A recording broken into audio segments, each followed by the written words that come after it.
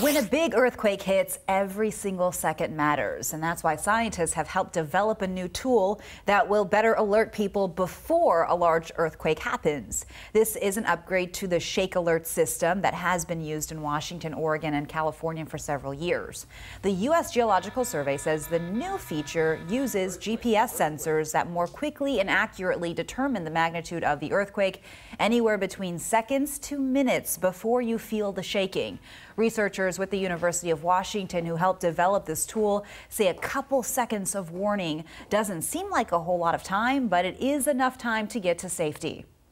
But if you get that early warning and it says drop cover and hold on, then you can pause, say, okay, it's going to be an earthquake in a few seconds. What do I do? Maybe I get under that table or move away from the windows in the room, that sort of thing that can really save you from injuries and even save your life. The alerts are triggered for quakes that are a magnitude 7 and higher. If and when that happens, the alerts would be sent to your phones.